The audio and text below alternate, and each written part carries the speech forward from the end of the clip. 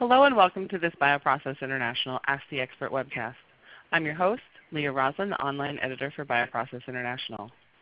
Before we get started, just a couple of notes. This webcast is being recorded and will be made available for replay in the multimedia section of our website. We've muted the audio lines, but we welcome you to type in your questions for our speaker in the chat window on your screen. After the presentation, we will begin the question and answer portion, and I will ask our speaker your questions from the chat window.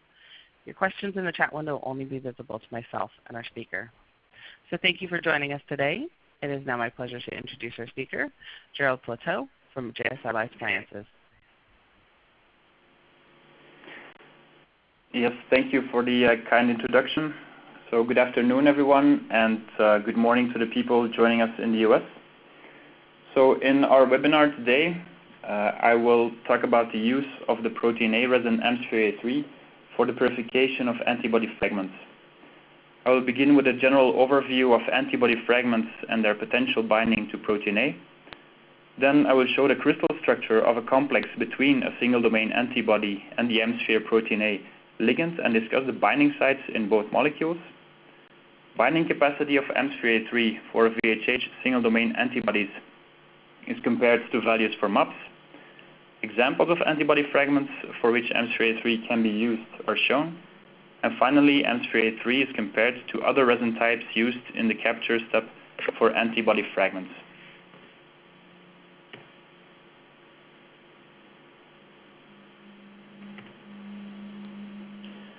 So, for full-size classical antibodies that contain an Fc region, the standard capture step is done with protein A. The binding of protein A to the Fc region is pretty well described and takes place at the juncture of the constant domains 2 and 3 of the heavy chains. This binding consists primarily of hydrophobic interactions, and since antibodies containing to the same subclass have an over 95% homology in their Fc regions, protein A is a suitable capture platform for a wide range of antibodies. Now, after monoclonal antibodies, a variety of antibody fragments is becoming an important class of therapeutic proteins. For example, here on the right, various forms of the antigen binding fragment are FOPs, and from the variable domain of the heavy chain antibodies from camelids, the VHH single domain antibodies are derived. These VHHs are more stable than full-size MAPs and can be produced in microorganisms. Now, due to the lack of an Fc region, these antibody fragments cannot be captured with most engineered protein A domains. However, the Amsphere A3 protein A ligand shows also a high affinity to VHH single domain antibodies. And when we compare the dynamic binding capacity data of Amsphere A3 to other commercially available protein A resins, shown here by their chemistry of the backbone, we clearly see a highest capacity for Amsphere A3, with the resin coming closest having a 40% lower binding capacity with the disadvantage of not being caustic stable. So in order to identify the interaction sites between the Amsphere A3 ligands and VHH single domain antibodies, we started a project to obtain the crystal structure of a VHH protein A complex. And in this next slide, you see a schematic overview of how this crystal structure was obtained. So on the upper side here, first a single C domain of the Amsphere A3 ligand was expressed in E. coli and subsequently purified through its His tag on a nickel NTA column. In parallel, a untagged VHH was expressed also in E. coli, and the periplasmic proteins were extracted by osmotic shock. In the next step, the complex was co-purified with the histidine tag on the pure protein A on a nickel NTA column, which then yielded the purified complex. And after crystallization of the complex, the crystals were beamed for X-ray diffraction, and by molecular replacement, we found a model for this complex. So this then resulted in the following complex and in the following crystal structure. On the left, we see the 3 helices of the protein A molecule. And on the right, we have the typical structure of a VHH with 2 sheets of 4 and 5 beta strands, respectively. The sheet with 5 beta strands corresponds to the site in a VH that normally interacts with the VL in a classical antibody. And the 4 beta-stranded sheet is solvent exposed and does not participate in the antigen recognition. The 3 loops you see here on the top are the CDRs, and these are responsible for the complementarity with the antigen to be bound by the variable domain.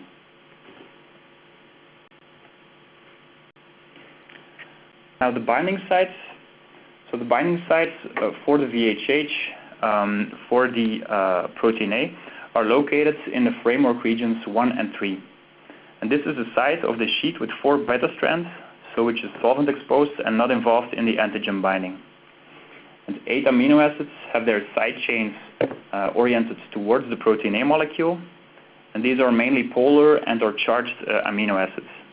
So you can see here all the amino acids that are involved in the interaction between the VHH and protein A. So now we have a better understanding of this binding between our protein A ligand and VHH single domain antibodies on a molecular level, and we want to see how we can interpret this binding performance in a downstream processing context. So when we compare the dynamic binding capacity expressed in grams of product bound per liter resin, when we compare this for VHH single-domain antibodies to full-size MOPs, we can see that these values shown here by the green data points are about 2 to 3 times lower for VHHs than for monoclonal antibodies. However, the molecular weight of these antibody fragments is about 10 to 11 times lower than that of a monovalent of a monoclonal antibody. So when comparing DBC values for different types of molecules, it's better to take into account their molecular weight. And when we do that, we get the molar DBC values, which are shown here in the blue bars. And these molar DBC data actually give us a more complete comparison of dynamic binding capacity for different molecule types. These molar DBC values represent a number of molecules that can be bound to the resin, expressed here in micromole per liter. And that way we have shown that about 3 to 4 times more monovalent VHHs bind per multimeric protein A ligand than for the full-size MOPs. So that's an indication that not only the affinity is playing a role here, but also spatial limitations are determining how many molecules that can be bound.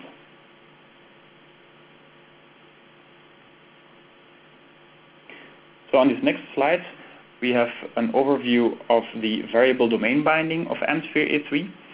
And so besides the use for Fc-containing antibodies and constructs, Amsphere A3 can be used for purification of the following antibody formats, like the VHH single-domain antibodies and VH3 domain containing antibodies or constructs, like the FOPs shown here, and a range of fusion proteins like single-chain variable fragments shown here on the right.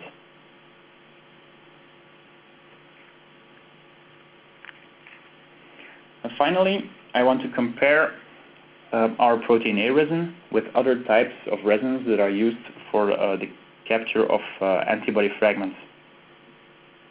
So ion exchange resins and mixed mode resins will have the possibility of having a higher capacity. However, the large advantage of a protein A resin is that the process development time will be a lot shorter, and thus allowing to bring new molecules faster to the market. Also, since it's an affinity step, the purity is already very high after this capture step, combined with over 95% recoveries, which will not be possible with these types of resins. And linked to the limited process development is the fact that an affinity chromatography step has the potential to be used as a true platform for antibody fragment capture. And when we compare our protein A to other affinity ligands that are produced specifically to bind a certain antibody domain, protein A has the advantage of having a very high caustic stability, and thus allowing for a high number of runs, and so lowering the overall cost per gram of product that is purified.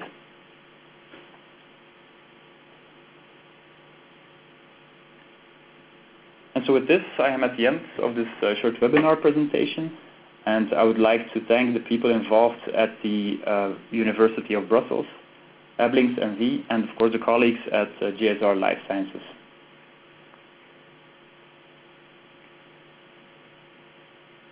I thank you for your attention, and before we move over to the Q&A session, I would like to ask you one more question myself.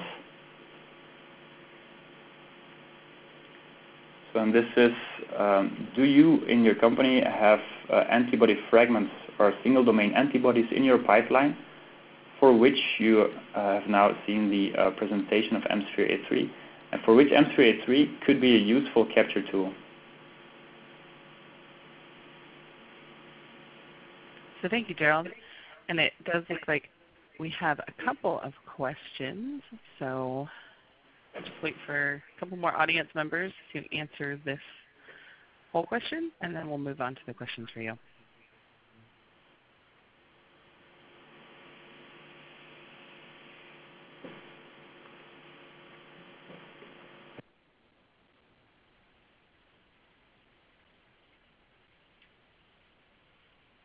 Okay.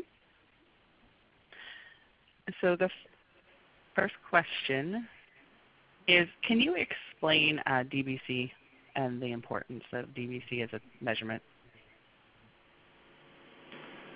So yes, DBC is a dynamic binding capacity, and so that shows that how much of your product you can bind to this resin at a certain residence time. So that's hence the term dynamic. So you pump your feed solution with your target molecule over the resin, over the column, and so for a given flow rate and a given residence time, you will then show how large the capacity of this resin is for your target molecule, and this is typically expressed as the capacity value at a breakthrough point of 10%. So you keep on loading your material until you reach breakthrough of the resin, and then you identify the capacity at a certain point of breakthrough, so usually that is 10%. So that's important to know the capacity of a resin in order to calculate the amount of resin that you will need in production to purify your molecule. And so the higher the capacity, the less resin you need, and the cheaper your process is. Okay, great. And how does one detect the Amsphere A3 as an impurity in product? Is there a way to do that? So you are probably referring then to the protein A leaching. So to determine how many of the protein A ligand leaches into the eluates, so in the target product pool, we have a validated ELISA kit, which can be purchased through Cygnus. And if people have more questions on the technical details or the exact product number or catalog number of this ELISA kit, you can just contact us, and we will send you all the information on the ELISA kit. Do you have any data showing the difference between your protein A ligand and mixed mode or ion exchange chromatography? We have not generated these data internally, but we know, for example, that we are with our protein A resin, so it always depends on which antibody fragment construct that you have. So we have done a large screening of 110 VHH molecules, and there the highest capacity that we had was, I think the highest was 30 to 35 gram per liter. And so I don't know by heart which capacities will be reached for these VHH single domain antibodies with the ion exchange or mixed mode resins. And another question, will it bind to other species such as murine IgG1 and rat IgG2A? Well, this is very unlikely that it will happen through the variable domain. So it can be that for the murine IgG2A that you have binding, but that will then be through the Fc region of the antibody. So we have shown, so it's also shown in literature and in our own data that the binding to the variable domain is mainly restricted to or VHH single domain antibodies or VH3 domains of the, let's say, the FOP region of a full-size map.